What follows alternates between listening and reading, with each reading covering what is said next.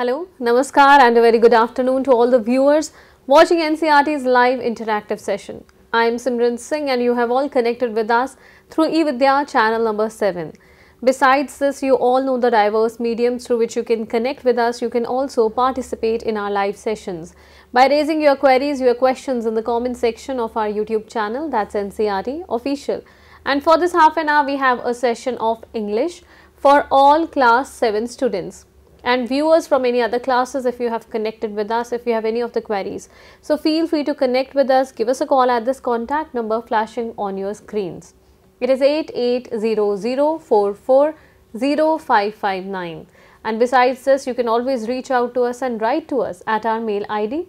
For class 7 students, the mail ID is dth.class7@ciet.nic.in. So let me also apprise you the topic that we are going to discuss today in this segment of English. Well, it's a beautiful poem by Shirley Bauer and it is titled as Trees. So providing us more insights into the conversation, we have with us Professor Saryug Yadav sir. Namaskar sir, good afternoon. Good afternoon. Welcome sir. Thank you very much. I would also like to introduce our viewers to you. Sir is serving at Department of Education and Languages from NCERT. A very warm welcome to you. And sir, let's begin the conversation, try and understand more about trees. Thank you very much. Good afternoon to all of you. Today we are going to discuss and interact with you about a beautiful poem.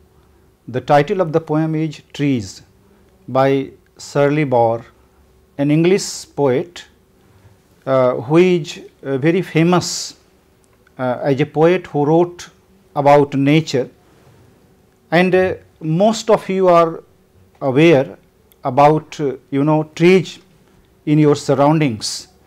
You might have seen trees, different kinds of trees in your locality, in your courtyard or even in your neighborhood. So today the poet, because you know that in this modern age we have a kind of indifference towards nature. So in order to just encourage people to love nature, she has written this poem. And first of all, let me read out the poems so that you can just listen to me that how this poem can be read or recited with proper stress and intonation. So let me read out the lines, then after that I will explain one by one. Sure. So let me read out the lines. Please listen to me attentively. Trees are for words, trees are for children, trees are to make tree houses in, trees are to swings on, trees are for the wind to blow through, trees are to hide behind in hide and seek, trees are to have tea parties under, trees are for kites to get caught in, trees are to make cool shade in summer, trees are to make no shade in winter, trees are for apples to grow on and pears, trees are to chop down and call timber, trees make mothers say what a lovely picture to paint, trees make fathers say what a lot of leaves to rake this fall. So you listen to this poem and you must have observed that the poet has used trees so many times. You may ask a very relevant question, that why the poet has given the title trees, not tree. Because the poet is not talking about a single tree, but he is concerned with almost all the trees which exist on this earth. Every tree is important, whether it may be a small or big. All trees have their own significance for the mankind. So one by one the poet has actually highlighted that how trees are important, how trees are important for birds. You know that birds make their nests in the branches of the tree. So, birds can exist, they feel happy only because of the trees. If there are no trees in the world or on the earth, you can just imagine the predicament of these birds. And not only birds, but even for children, you know that children, they find so many kind of opportunities around the trees. They feel happy, they can play under the tree, they can just they jump on the tree. Yes. So trees are necessary for the pleasure of children, and people can also make trees, tree houses on the tree. You can just see in the picture that how beautifully the house has been made on the tree. Not only this, there are some children or even the grown up people who love to swing on the branches of the tree. So, they just hang the swings and they enjoy the pleasure of the swinging. So, in this picture you can also see that people can easily just make the swings and just they derive the pleasure. And when the wind blows, how do you feel that the wind is blowing? You find that the branches of the trees, they swing, they move. So, trees are for the wind to blow through, and it is very pleasant when you are just in the surrounding of the trees, particularly in summer season. You find that when the wind just crosses through the trees, it gives you the pleasant experience. So, trees are for the wind to blow through. And as I told you earlier also that children also play hide and seek. It is a kind of game. Beside this game, there may be many games which children would love to play with the help of the trees or around the trees. So, trees are to hide behind in hide and seek. It is just example the poet has given before us. And then not only this, even grown up people, big people, they can enjoy tea party under the shade of the tree. So, you can just see that trees are to have tea parties under. Sometimes we go to just celebrate the picnic, the same food, the same item which we take at our home, they can be enjoyed in more open and happier manner when we are in the natural surroundings. So, it is all because of the trees, just right from the beginning up to this. And again, not only this, it has again children are very fond of flying kites.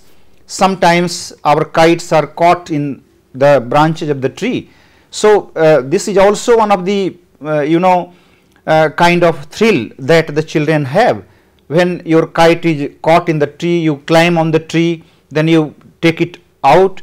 So, trees are for kites to get caught in, and then the poet has again expresses that how this is trees are to make cool shade in summer, particularly those people who live in rural area or in far away from the town. They do not have the facility of just air condition or even fan. Trees provide them proper shade, adequate shade to feel happy there under the tree. So, during summer season, people in rural areas, they come from their houses, sit under the tree, and they enjoy and they pass their time in a very happy way. And not only that, in winter, that in winter, so this is the contrasting line, these two lines. In the first line, the poet says that trees are to make cool shade in summer, but the same trees are to make no shade in winter. In winter, because we do not need shade, so trees are good even in winter. but it does not just make us cool. Rather, when you will go beside the tree, you will enjoy the pleasant shade also, but it is not uncomfortable, unpleasant. Equally, because in winter we can use the woods for making fire also. So and then again, not only all these which I have mentioned above, but trees are also necessary for growing apples, growing pears and different kinds of fruits like mangoes, guava. Variety of fruits are grown only on trees. So the poet is not talking a single tree, about a single tree, but he talks about almost all the trees which are important. There are some trees which may not give us fruit, but their timber is important, their woods are important, leaves are important. So here trees are for apples to grow on and pears, because this is just an example. And see again, because we make our houses, we use timber in making door, in making furniture. All the furniture which we have in our house, they are made with the timber of the tree. So trees, when they become mature enough, people cut down and they are used in making different furnitures. So you can just imagine that how valuable, how useful trees are for human beings. And then the last 4 lines about which I would like to draw your attention. This is the philosophical way of looking at the things which the poet has hinted, that trees make mothers say, and it all happens, and children can just feel that what is the feeling of the mother, what is the feeling of the father in the home. So the poet says that the same situation, because all these things are available in the surrounding, both mother and father are watching and looking at, but the response is different, reaction is different, the comment is different. So mother says on the one hand, trees make mother say, what a lovely picture to paint. She is so happy to see that how beautiful picture we can have with the help of the trees, and she is overwhelmed with the beauty of the trees, because nature is itself beautiful, and without nature, we people are incomplete. It is also said that art is man added to nature. It means that no art can be created without nature. We can take any aspect of nature and we prepare the art. So mother is overwhelmed and she exclaims that what a lovely picture to paint, but the same situation is being reacted by the father. So trees make father say, and it is not the reaction of a single mother, but all the mothers, all the fathers. What a lot of leaves to rake this fall. When there will be so many leaves which will fall from the tree, father has the concern that we will have to pile it up, we will have to collect them to just make use for some purposes. So you can just imagine that how beautifully the poet has counted the benefits, the usage of the tree in our life, in our day-to-day life. Of course. And without having company with the nature, our life is dull and dry.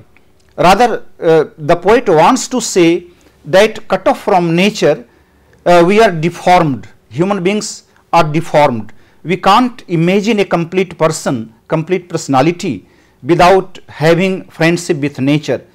So through this poem, the poet has tried to just give a message that every individual should develop a love for nature. We should try to make friendship with nature, because nature does not make any discrimination. If you go into the lap of nature with your open heart, nature is ready to provide you gifts. Gifts may be in any form, it may be fresh air, it may be fruits, it may be flowers, it may be scenic beauty. So, this is a wonderful poem, this is a small poem, but it has a very big message for us. Of course, and sir, as you just mentioned in the poem itself, that trees, they are very significant to mankind and not just human beings, of course, about every species present on this earth. Somehow trees in our surroundings and nature benefits them. We all know that trees are really very important. Still, there is a need to keep on saying that save trees, save nature. Why is that so? I think maybe that is the cause that we are adding, or we have integrated this as a part of students' curriculum. How would you like to? Actually, what has happened over the years, actually, you know, we know that the entire world is inching towards materialism. So, in order to get more commercial benefit, people are cutting trees ruthlessly. So, there is a need to make students aware that trees are so important, because our life will be in danger if we not protect the trees. So, it is very important that everyone has to understand the value of trees on this earth. Otherwise, not only human beings, even other creatures, as I have pointed out in the beginning, the poet has said that birds make their nests on in the branches of the tree. They can't survive. Yeah. If there are no trees, then many other animals also, because they will have to depend upon the tree for the food. And we get fruits, we get flowers, we get so many things. So, everything is rolled into one in this poem, and you know, this poem provides us a complete package. And this is the reason that this is one of the prominent poems of Shirley Bauer that made her popular. Because of this poem, she is, you know, remembered by the lovers of literature. Of course. And sir, as you just mentioned literature, there is another bell ringing in my mind. It's this poem also highlights the interdisciplinary approach, where generally about trees and nature and surroundings, we talk about them in science, but this is an aspect of nature that has integrated a lot within itself. Would you like to comment on that? True, true. You know that a poet or a writer has a bigger concern, actually, you know. Normally, sometimes people make one line that this is the theme of science, this is the theme of social science. Yeah. But literature or poetry is something which appeals to the heart of each and every individual, because the way it presents the ideas, the presentation part is something which makes literature different from science or social science. Yeah. If science people will talk about trees, they will talk in a different way. Language will be different, the style will be different, but the poet has some emotion inbuilt in the expression. So, this emotive part that appeals to each and every individual irrespective of profession, he or she may be a farmer, engineer, doctor or teacher or professor, whatever they may be, but literature goes straight to the heart, not because of the theme, but also because of the style. So, if the trees have been made the theme of a poem, it has a purpose, because it has its music, it has its rhythm, intonation, and the way he has highlighted or presented the things that appeals to each and every child or individual, which may be imbibed very easily, which might not be cultivated through other discipline of science. Of course, well said. And so let's proceed ahead. Do we also have certain tasks or activities for our students? Yes, actually I would like to just you know, ask, because the purpose of teaching poetry is also to listen you know, carefully or read out carefully, and after that they should also be very keen observer. They should be sensitive about the words which have been used. So, in this poem, if I ask that how many times the word trees have been used, it is a poem of 16 lines only, but you know, 15 times trees words have been used in this poem, when you will see it very attentively. And there are some words which are rhyming words like call, fall, So each and every word is important in poetry, and they have been used with a purpose, with an objective, to just convey the message, to convey the meaning.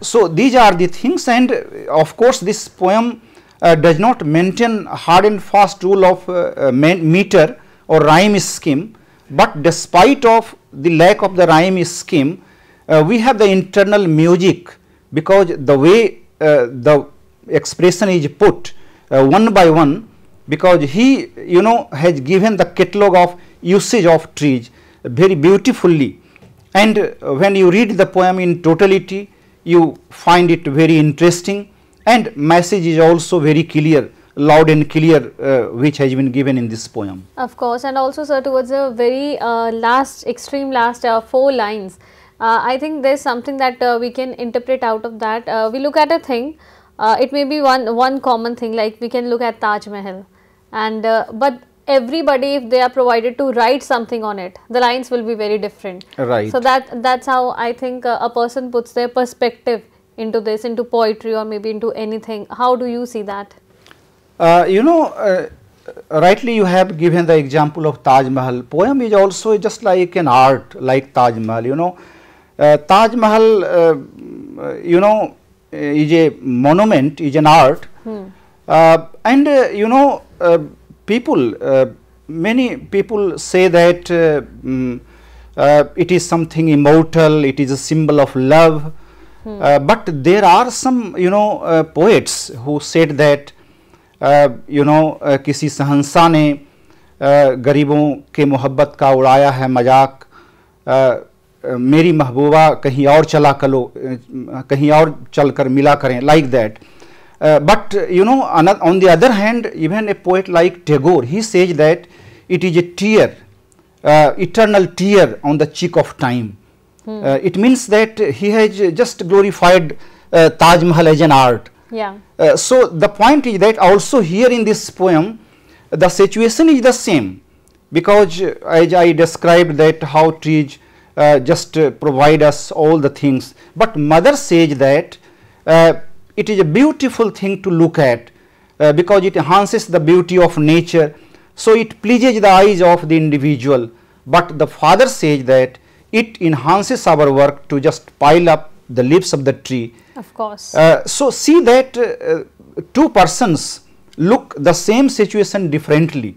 So the poet wants to just give an idea that how the same situation, same object can be looked at differently by different people. Of course, and sir, as we are running out of time, so very quickly I will request you to reflect on the last aspect, that how this kind of poems should be taught in the classrooms. What is the pedagogical approach that need to be followed by the teachers? Actually, in this type of poem, the teacher first of all must give the opportunity to the children to read out, to just work individually.